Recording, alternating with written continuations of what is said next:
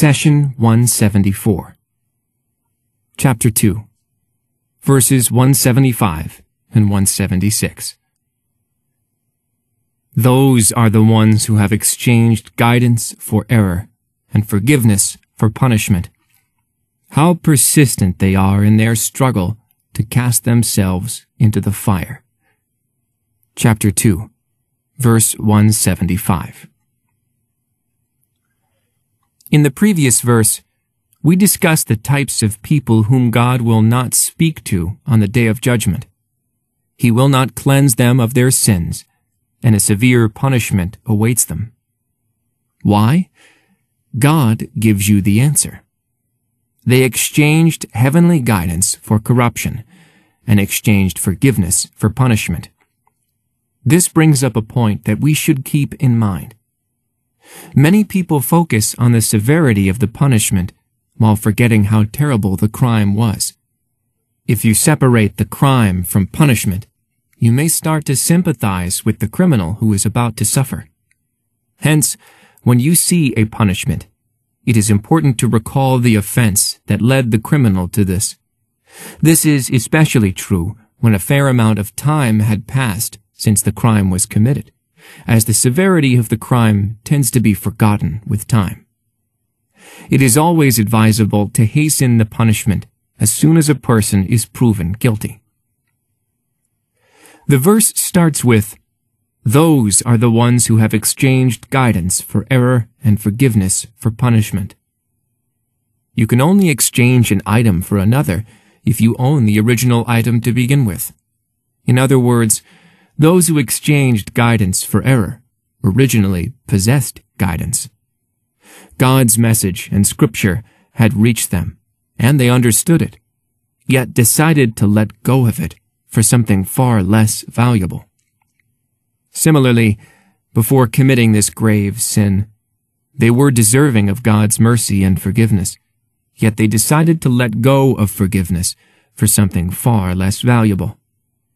Any person who willingly acts this way is deserving of painful punishment.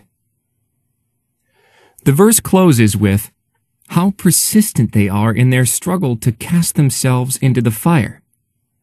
God is reminding all of us how terrible hellfire is. How can a person ignore this possibility and act in a way that gets him or her closer to it? How can a person take actions that exchange forgiveness for fire? Does he or she have any hope of tolerating the fire? Does he or she think that they are tough enough to handle such punishment? The people who concealed the scriptures, altered it, and misguided others were well aware of their punishment. Yet they astonishingly marched forward and insisted on their sin, as the following verses illustrate. So woe to those who write the scripture with their own hands, then say, "This is from God," in order to exchange it for a small price. Woe to them for what their hands have written, and woe to them for what they earn. They say, "The fire will only touch us for a few days." Say to them, "Have you received a promise from God? For God never breaks his promise. Or are you saying things about him of which you have no real knowledge?" Chapter 2, verses 79 and 80. In other words, you have no clue of the severity of the punishment that awaits you, because if you had any idea, you would not act in the way you are acting now. No person, even in this world, can tolerate a simple match fire even for 10 seconds, let alone days or decades. Now let's move to the next verse in the cow. God says, "That is because Allah has sent down the book with the truth. And indeed, those who differ over the book are in extreme dissension." Chapter 2, verse 176. The verse begins with the phrase, "That is because," referring to what we discussed earlier of sin, punishment, and fire. The sin is exchanging guidance for error and forgiveness for punishment, and this deliberate action is the fundamental reason for the punishment. God punishes those who knowingly go astray and drag others behind them in sin. They are well deserving of hellfire, because they acted out of malice, not ignorance. God, after all, had delivered guidance to them through messengers and scriptures. He says, "That is because Allah has sent down the book with the truth." But the truth was inconvenient for them, and they saw it as a hurdle in the way of satisfying their needs and desires. God says, "We have brought you the truth, but most of you are averse to the truth."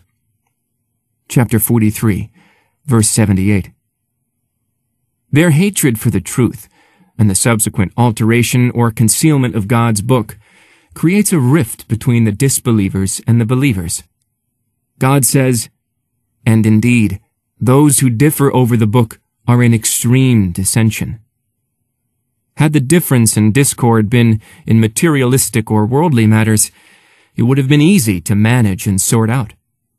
However, when the divine values and teachings are distorted, the result is a large abyss between the two groups.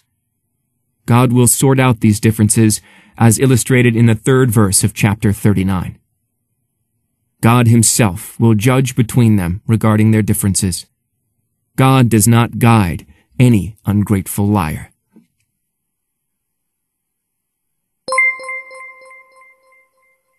The prophet, peace be upon him, said, "Convey my teachings to the people, even if it is only a single verse."